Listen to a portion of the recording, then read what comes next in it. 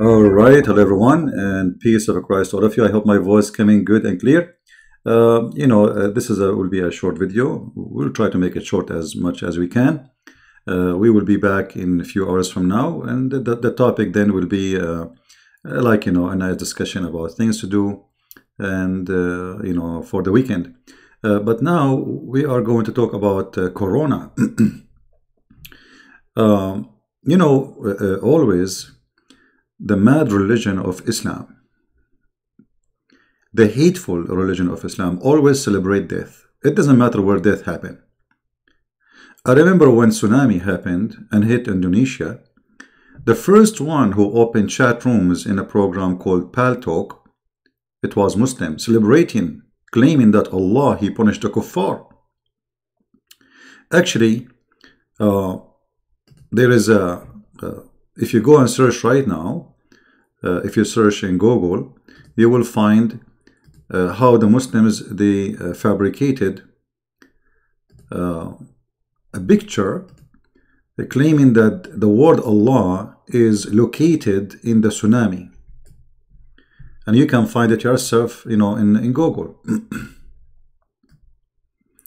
This is the tsunami, and this is the word Allah. And the Muslims, they were so happy at that time. Especially they heard that tens of thousands died. But then the news came that the most of people who died in tsunami, they were Muslims.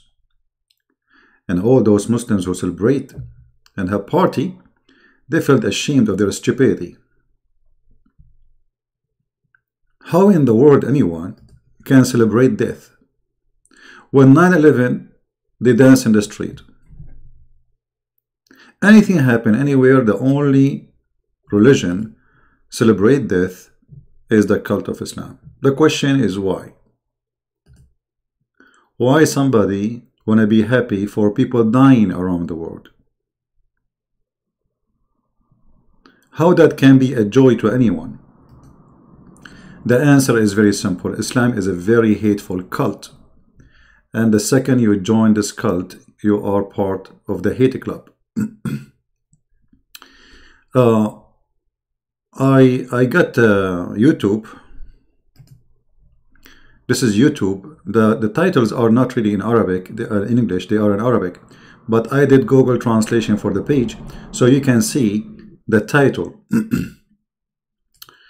Majdi Ghunaim, the translation here is coming wrong. He is a very well-known sheikh from the Muslim Brotherhood, and the Muslim Brotherhood is a very well-known, hateful, disgusting, terrorist organization. Allah revenge against our brothers by Corona epidemic in China, and he is blah blah blah blah blah, talking how Allah, he is killing Chinese, and he is so happy for that, and he is enjoying that, and glory to Allah. Thank you, Allah, for killing Chinese. But the funny and the stupid about those people, that Corona is a spread where Chinese Muslims exist. There's a lot of Chinese in that area, Chinese Muslims. I mean, how stupid you are. Secondly, I mean, if the Corona spread in China, do you think Corona will choose a person by his religion, you donkey? Do you think coronavirus, he will ask him, are you a Muslim? If you are a Muslim, let us shake hands. I'm not going to get inside you. I mean, this religion is so stupid, so hateful.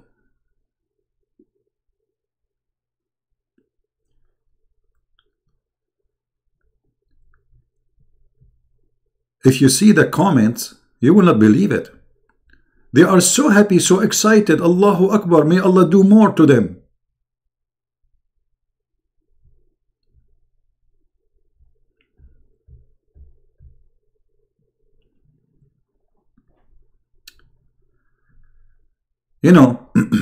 I will go with the Muslims believe that their God is punishing the Chinese. So Allah is punishing you too, because the first place Corona appear, it was in Saudi Arabia. Actually, it was during the Hajj. This is the first time ever they learned about Corona, the virus as it is today, because the virus had many stages. Do you see it? The first time, the idea, Allah is punishing you because the first place people die from it, it was Saudi Arabia. Stupidity is amazing. And I will go with your logic. As long bad things happen only for those who your God Allah is angry from them.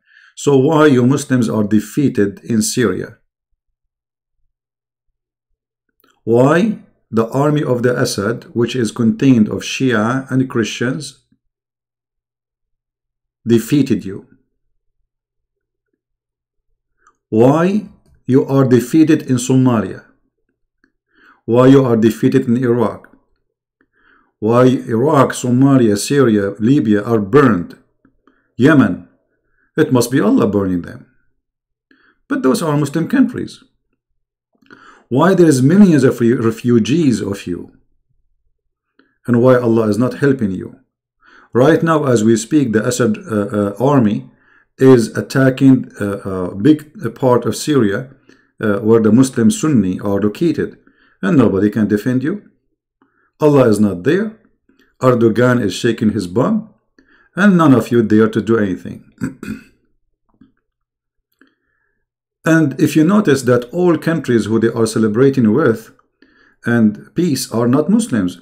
Even those who celebrate some peace, they are protected by non-Muslims. As an example, why Emirat as a Muslim country is not a Muslim country and celebrating peace? Because of foreigners. The majority of population of Emirat are not Muslims. The Muslims there are a very small number of minority. Which country in the world is a Muslim country is having a good life? Where we can find that? Does that mean Allah is punishing you? Right? So, I mean, those people, they are so desperate. And look, you know, China is a more than 1.5 billion population. And there is 200 people die, and Allah is punishing China. I mean, are you stupid or what? In China, there is 100 times more people die from car accident every day.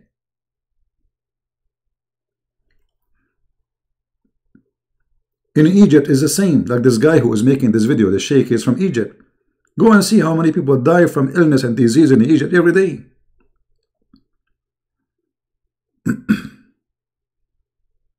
Where is your God Allah? And if any of you got sick, if he have money, he fly to America or he fly to Europe. This is the truth. Why Allah don't help you? Why you need to fly to USA to get help? Why Imam Murrah don't help you? Why Imam Muhammad don't help you? Why Imam al-Bukhari don't help you? Why Muhammad don't help you? Muhammad himself, he died by poison. Isn't it your prophet himself? He died by poison. Where is his God?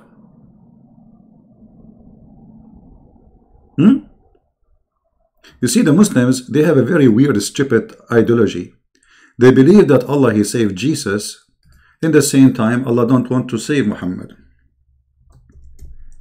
So their prophet, he died. There's a Jewish woman, she used rat poison to kill him. So based on what you are saying, if somebody died by illness, sickness, poison, obviously Allah is punishing him. Okay, well, your prophet, he died by a rat poison. And he was suffering for years. To the point Muhammad, each time he say, the poison I eat in Khaybar is killing me. Do you see it? So what is the difference between dying by corona, which will kill you in 24 hours or 48 hours, which is a lot less pain, than somebody is dying by poison for many years? Slowly. Which one is more harmful and which one is more ugly?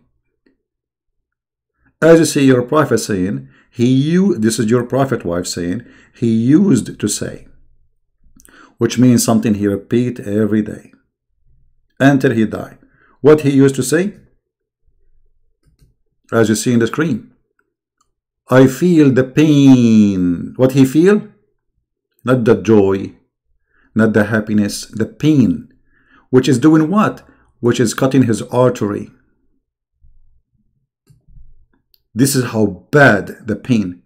Corona, if you are infected with it, most likely you will die in 3-4 days. This guy is suffering for 3-4 years and his artery is cutting off. This is how bad the pain is. So based on your logic, your prophet was tortured by Allah. Actually, the Quran confirmed that. The Quran says, no torture happened except by the will of Allah. I'm not going to stay long, but I just wanted to share this.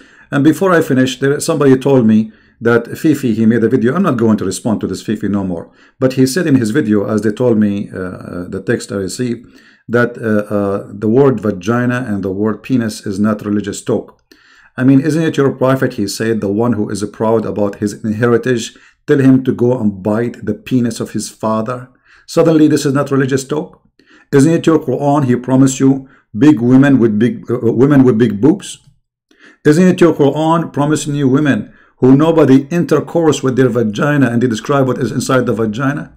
Suddenly, brother, this is not religious talk, brother. Are you sure, brother? I mean, you are very, very, brother. You are very educated, brother. I mean, look how they run away and they claim that they are religious. Is that Quran, brother? Huh? Is that Quran, brother? Or this is the book of Shakespeare, brother? What translation you like, brother? You speak Arabic, brother? This is not religious talk.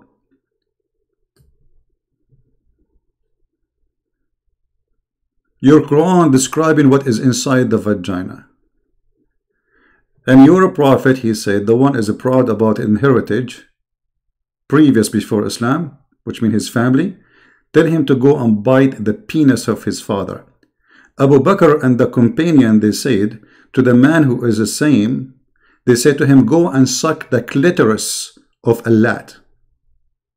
Suddenly, brother, this is not religious talk, brother. Please don't mention these kids for me anymore.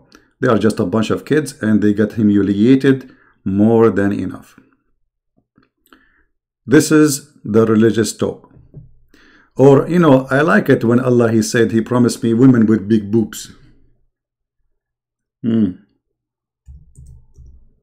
Not religious talk, brother. Or when your prophet, he said to a man, did you F her? Did you what? Did you F her? And look at the translation, by the way. I mean, young, fully breasted. Your God is saying to us, fully breasted. I'm sure they are not half breasted. Anyway, so guys, we will see you in a few hours from now. Download this video. We will be back in around 11 p.m. New York time. So we'll be in a few hours from now. Let me see what time will be exactly. And you know, we will not talk about any garbage stuff. We will enjoy our time. It's a weekend. We are the Christians. We are the happy people, and they are not. We don't celebrate death. Doesn't matter who is dying. We pray for Muslims to be safe. We pray for Chinese. We pray for the whole world. And no one celebrates death of others unless he is evil. As simple as that. In 4 hours, we will be back. I want to say thank you. And again, download and share. See you soon. Take care. Bye-bye.